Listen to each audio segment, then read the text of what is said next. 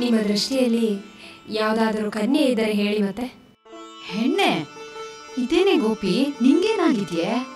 ಕರುಬಳ್ಳಿ ಸಂಬಂಧ ಅಂತ ಇರೋವಾಗ ಅದನ್ ಬಿಟ್ಟು ಇನ್ಯಾರನ್ನ ಯಾಕೆ ಹುಡ್ಕೊಂಡ್ ಬರ್ತಿ?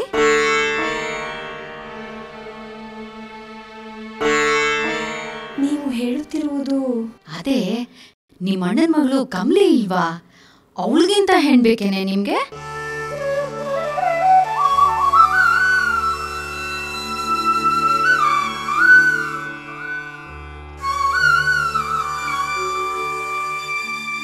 ಯಾಕೆ ನಾ ಹೇಳಿದ್ದು ತಪ್ಪಾಯ್ತೆ?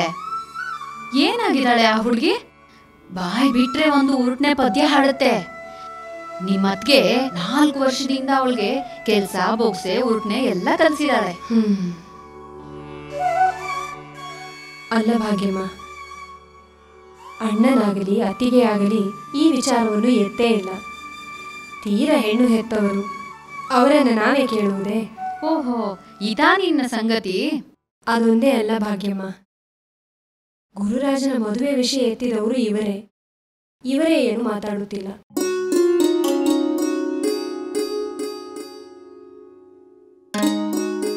ಹಿಂದಕ್ಕೆ ತೊಟ್ಟಿಲಲ್ಲಿ ಹೆಸರಿಟ್ಟಿದ್ದು ನಿಜ, ಅದು ನಮ್ಮ ಮನೆಯಲ್ಲಿ.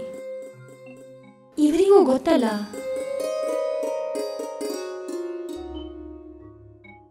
ಬಹುಶಃ ಇವರಿಗೂ ಇಷ್ಟವಿಲ್ಲವೆಂದೆನಿಸುತ್ತದೆ. ನಾನೇ ಹೇಗೆ ಮುಂದುವರಿಯಲಿ? ಚೆನ್ನಾಯ್ತು, ಎಲ್ಲ ನೀನೊಬ್ಳೆ ಅಡ್ಗೆ ಮನೇಲಿ ಕೂತು ಲೆಕ್ಕ ಹಾಕೋದನ್ನ ಬಿಟ್ಟು ಬಾಯ್ ಬಿಟ್ಟು ಕೇಳು. ತಿಮ್ಮಣ್ಣ ಯಾಕೆ ಬೇಡ ಅಂತಾನೆ? ಬೇಕಾದ್ರೆ ನಾನೇ ಕೇಳ್ತೀನಿ. ಮೊದ್ಲು ನಿನ್ಗೆ ಸಂಬಂಧ ಇಷ್ಟ ಇದೆಯಾ ಇಲ್ವಾ ಹೇಳು. ನಮ್ಮ ಕರುಳ ಬಳ್ಳಿ ನಮಗೆ ಸುತ್ತಿಕೊಳ್ಳುವುದೆಂದರೆ ನನಗೆ ಬೇಡವೆಂದೆನಿಸುತ್ತದೆಯೇ? ಅದು ಅಲ್ಲದೆ ಕಮಲ ನಾನು ನೋಡಿ ಕೇಳಿದ ಹುಡುಗಿ. ಆದರೆ ಇವರು ನೋಡಿ ಭಾಗ್ಯಮ್ಮ, ನನ್ನನ್ನು ಹೇಗೆ ದೂರುತ್ತಿದ್ದಾಳೆ.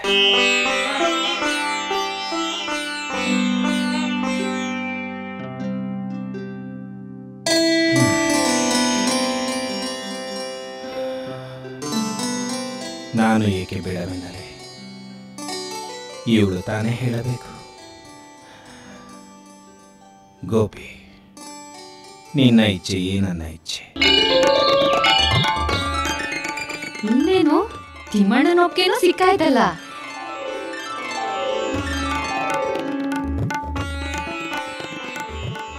ಇನ್ನು ಗುರುರಾಜ ತಾನೆ, ಅವನು ಇಲ್ಲೇ ಮರೆಯಲ್ಲಿ ನಿಂತು ಕೇಳಿಸ್ಕೊತಾ ಇದ್ದಾನೆ.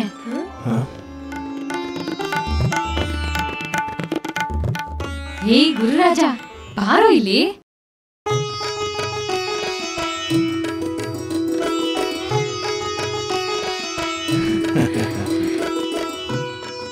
ಎಲ್ಲವನ್ನು ಕೇಳಿಸಿಕೊಂಡೆಯಲ್ಲ, ನಿನಗೆ ಈ ಮದುವೆ ಒಪ್ಪಿಗೆಯೇ?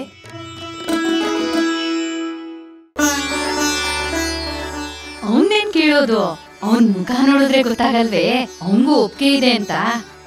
ಶುಭಸ್ಯ ಶೀಘ್ರಂ.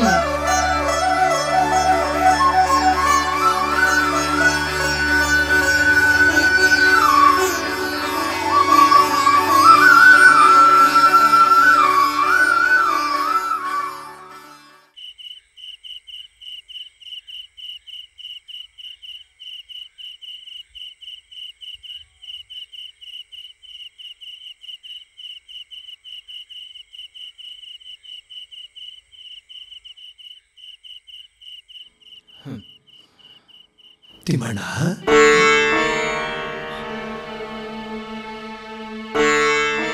ತಿಮ್ಮಣ್ಣ,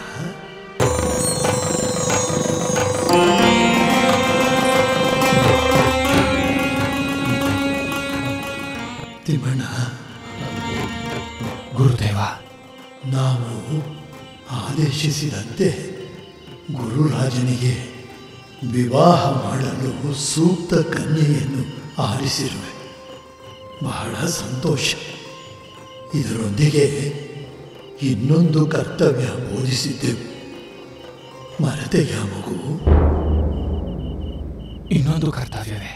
ಚಿರಂಜೀವಿ ವೆಂಕಟನಾಥನಿಗೆ ಗಾಂಧಾರ ಗ್ರಾಮ ವಿಧಿಯ ವಿಶೇಷ ಸಂಗೀತ ಕ್ರಮವನ್ನು ಉಪದೇಶಿಸಲು ತಿಳಿಸಿದ್ದೆವು. ಅದು ಅವನಿಗೀಗ ಅವಶ್ಯವಾಗಿದೆ. ಇದರಿಂದ ನೀನು ನಮಗೆ ಗುರುದಕ್ಷಿಣೆ ಸಲ್ಲಿಸಿದಂತೆಯೂ ಆಗುವುದು. ಇದು ನಾಳೆಯೇ ಜರುಗಿದರೆ ಸೂಕ್ತ. ಅದಕ್ಕೆ ಮುಹೂರ್ತವು ಪ್ರಶಸ್ತವಾಗಿದೆ. ನಂತರದ ಮುಹೂರ್ತದಲ್ಲಿ ಗುರುರಾಜನಿಗೆ ಮದುವೆ ಮಾಡಿ ರಾಮೇಶ್ವರದತ್ತ ಮುಖ ಮಾಡು. ಎಲ್ಲವೂ ಒಳ್ಳೆಯದೇ ಆಗುವುದು. ಗುರುದೇವ, ನನ್ನಿಂದ ಕರ್ತವ್ಯ ಲೋಪವಾಗಿದ್ದರೆ ದಯಮಾಡಿ ಕ್ಷಮಿಸಿ. ಎಲ್ಲವೂ ತಮ್ಮ ಆದೇಶದಂತೆಯೇ ಜರುಗುವುದು.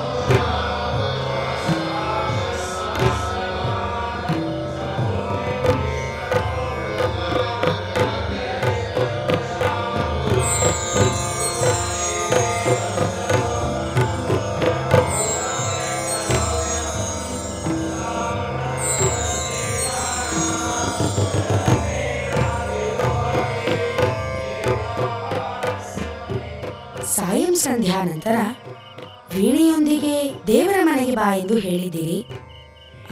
ಕಾರಣ ತಿಳಿಯಲಿಲ್ಲ. ಇದು ಪೂಜಾ ಗೃಹ. ಇಲ್ಲಿ ವೀಣೆ. ವೆಂಕಟನಾಥ,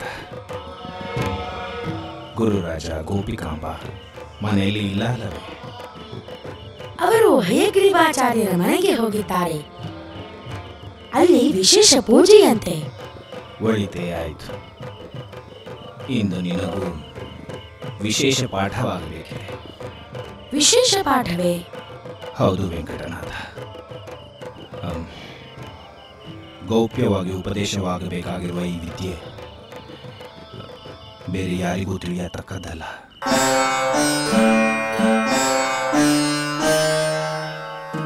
ನಮ್ಮ ಗುರುಗಳಾದ ಶ್ರೀ ವಿಜಯೇಂದ್ರ ತೀರ್ಥ ಶ್ರೀಪಾದಂಗಳವರು ಆದೇಶಿಸಿದ್ದಾರೆ.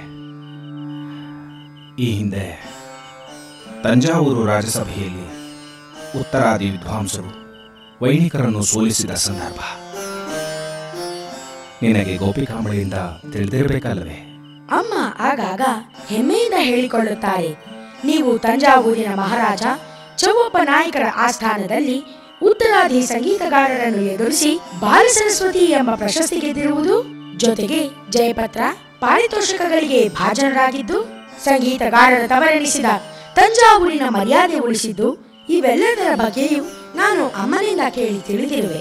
ಇವೆಲ್ಲವೂ ನಿಮ್ಮ ಪ್ರತಿಭೆಗೆ ಸಿಕ್ಕ ಪುರಸ್ಕಾರಗಳಪ್ಪ. ಕೇಳಿ ನಾವು ಹೆಮ್ಮೆ ಪಟ್ಟಿದ್ದೇವೆ.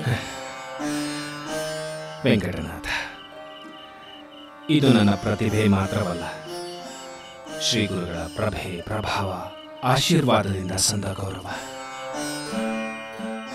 ಆ ಹೊತ್ತಿನಲ್ಲಿ ಶ್ರೀ ವಿಜಯೇಂದ್ರ ಗುರುಗಳು ತಮ್ಮ ದಿವ್ಯ ಶಕ್ತಿಯನ್ನು ನನಗೆ ಧಾರೆ ಎರೆದು ತಂಜಾವೂರು ಸಂಸ್ಥಾನದ ಮರ್ಯಾದೆ ಕಾಪಾಡಿದ್ದರು.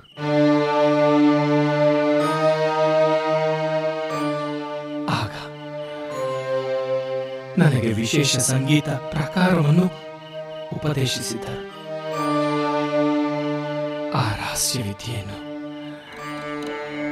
ಈಗ ನಿನಗೆ ಉಪದೇಶಿಸಬೇಕೆಂದು ಗುರುಗಳ ಆಜ್ಞೆ ಆಗಿದೆ. ಇದು ಅತಿ ರಹಸ್ಯ ವಿದ್ಯೆ. ಆದ್ದರಿಂದ ಜೀವನದಲ್ಲಿ ಒಮ್ಮೆ ಅಥವಾ 2 ಬಾರಿ ಮಾತ್ರ ಪ್ರದರ್ಶಿಸಬೇಕೆಂದು ಗುರುಗಳು ಆಜ್ಞಾಪಿಸಿದ್ದಾರೆ. ಇದನ್ನು ಹೆಚ್ಚು ಪ್ರದರ್ಶಿಸದೆ ಹರಿಗುರುಗಳ ಪ್ರೀತಿಗಾಗಿ ಮಾತ್ರ ಸೇವಾರೂಪವಾಗಿ ಸಲ್ಲಬೇಕೆಂದು, ಉತ್ತಮ ಶಿಷ್ಯನಿಗೆ ಅದನ್ನು ಉಪದೇಶಿಸಬೇಕೆಂದು ಆ ಸಂದರ್ಭದಲ್ಲಿ ಗುರುಗಳು ಅಪ್ಪಣೆ ನೀಡಿದ್ದರು. ಇದುವರೆಗೂ ಜೀವನದಲ್ಲಿ ಒಮ್ಮೆ ಮಾತ್ರ ಆ ವಿದ್ಯೆಯನ್ನು ಪ್ರದರ್ಶಿಸಿದ್ದೆ.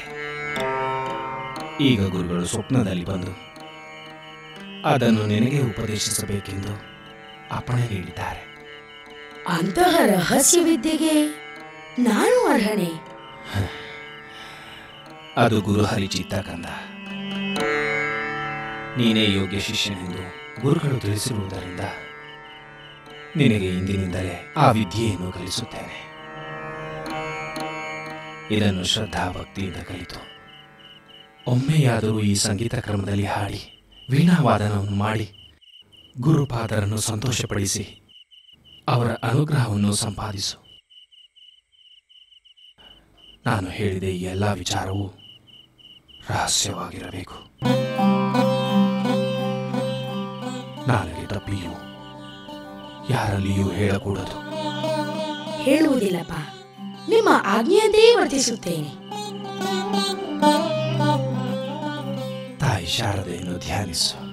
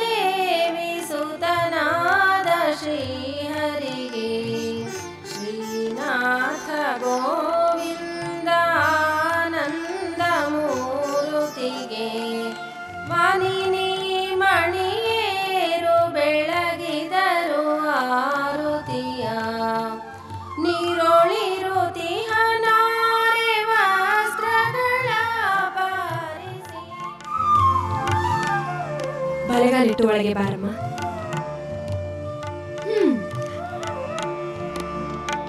ಅಷ್ಟು ಸುಲಭವಾಗಿ ಒಳಗ್ ಬಿಡ್ತೀವಾ? ಮೊದ್ಲು ಗಂಡನ ಹೆಸರು ಹೇಳು.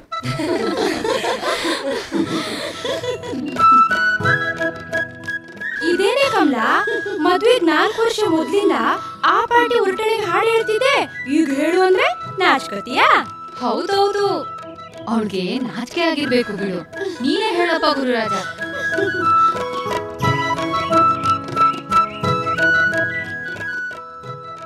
ಮಾತ್ಮಾತ್ಗೂ ಉರುಟಣೆ ಹಾಡೋಳು ಅತ್ತೆ ಮನೆ ಬಾಗಿಲಲ್ಲಿ ನಾಚಿ ನಿಂತಾಳೆ. ಹೆಸರಲ್ಲೇ ಹುಡ್ತಾಳೆ, ದಿನವೆಲ್ಲ ಮೆತ್ತಾಳೆ. ಚೆಲ್ವಿ ಕಮಲ ನನ್ನ ಮನಸ್ಸಲ್ಲೇ ನಿಂತಾಳೆ.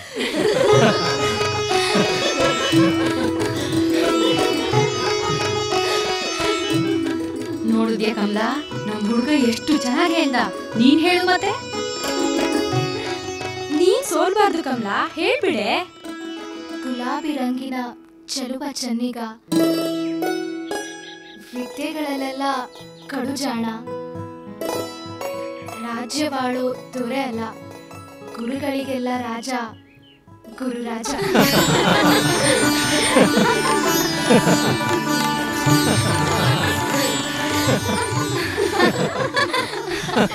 ಈಗ